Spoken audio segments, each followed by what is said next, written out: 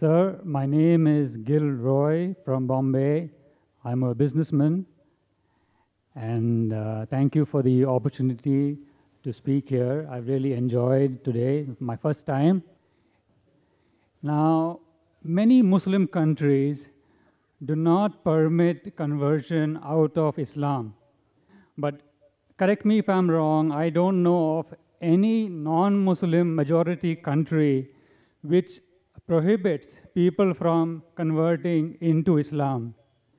Now, what is the right thing in Islam? Because as you say, you don't need the sword for Islam, and thousands and millions of followers will anyway get into Islam. What would be your response? The brother asked a very good question and a very important question, that why don't some of the Muslim countries allow conversion or allow propagation?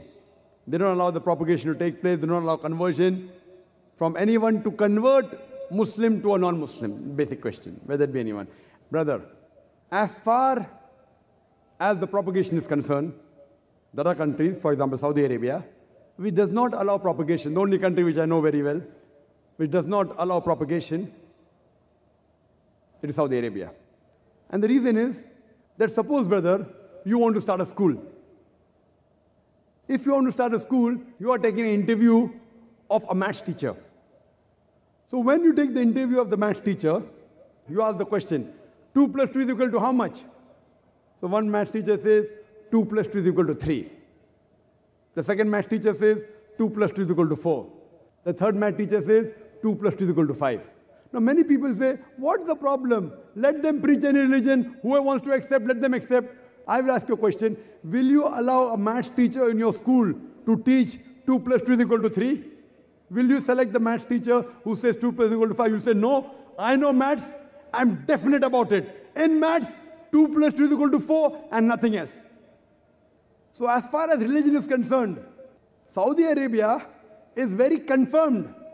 It agrees with the verse of the Quran in Surah Imran, chapter 3, verse number 19. Inna Deena Indallah Islam. The only religion acceptable in the sight of Almighty God is peace acquired by submitting will to Almighty God. They will not allow anyone else to preach anything wrong.